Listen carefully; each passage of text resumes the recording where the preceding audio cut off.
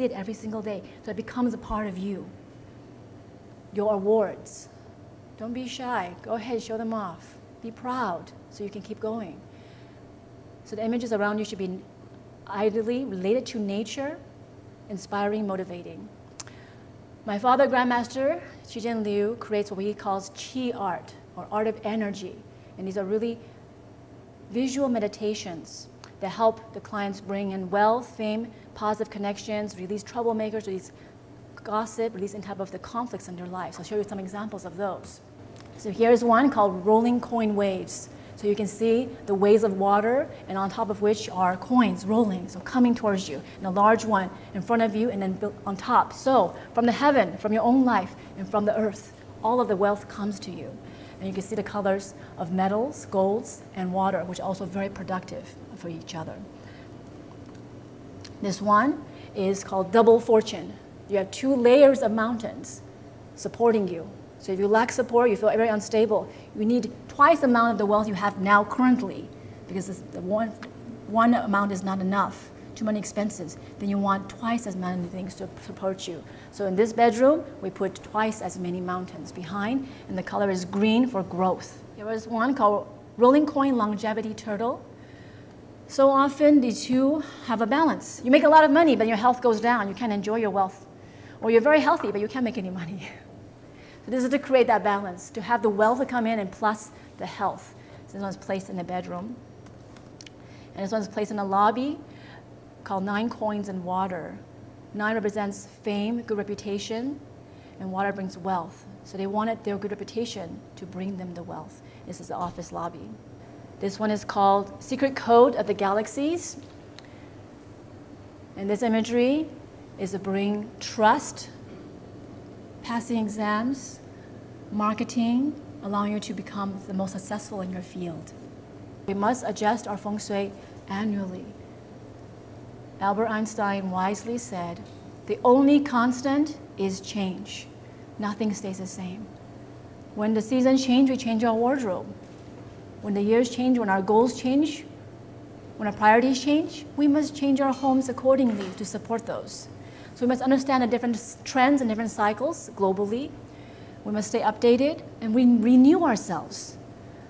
One great metaphor I said, don't expect one rose to show me that you love me forever. You must maintain love. You must maintain health. You must maintain a family relationship. Good Feng Shui requires maintenance. So here's an example of what energies we have this year and what elements you can incorporate to enhance the energies of this year. Here's a floor plan and all the different directions listed around it. What I've listed is the general element and the colors associated. In almost all the Feng Shui books, they more or less just want you to put the same element. If it's northwest, it belongs to the white or metal element. They say, okay, put white and gold colors there. But that's neutral. It doesn't hurt you, it doesn't help you. It's completely neutral. And then sometimes it can be negative, it can make it too strong. But every single year, there are different energies or stars that enter to that direction. And you need to accent colors or change colors around to either neutralize a negative effect or enhance or activate a positive effect. So this year, the north direction has the star 3, and the accent colors you need to use in the north room relates to the metal element and the water element.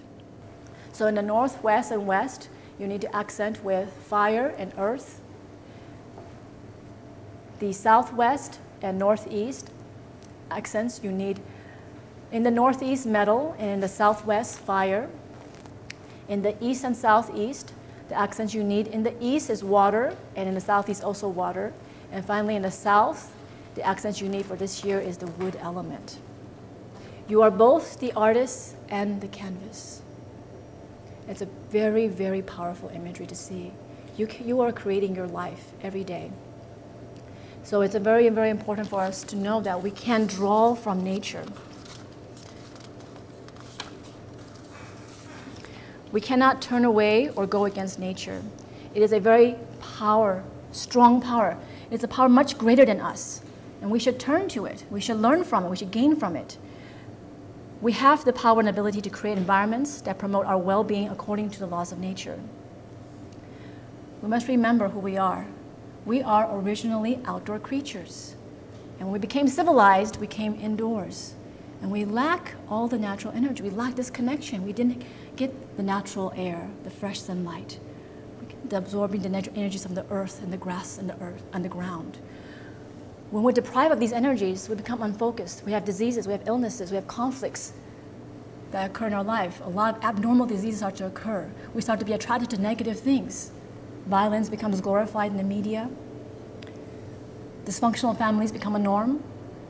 These problems are a community's problem, a state's problem, and ultimately a nation's burden. So we need to reconnect. And Feng Shui is a very simple, very powerful way that any of us can do all the time. Bring the messages, bring the patterns, bring the colors to our lives every day.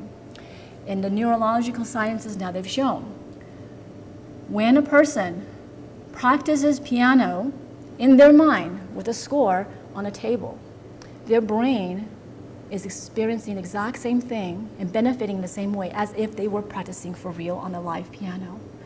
So that says a lot.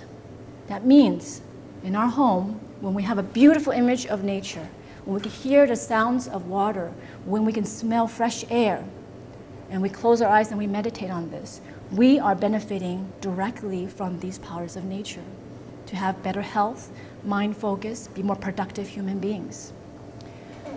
When our mind is clear, what happens? We make evolutionary choices, meaning the choice we make become positive. We no longer want the bad things or negative things that hurt us because we are now clear, we're pure to ourselves and our hearts.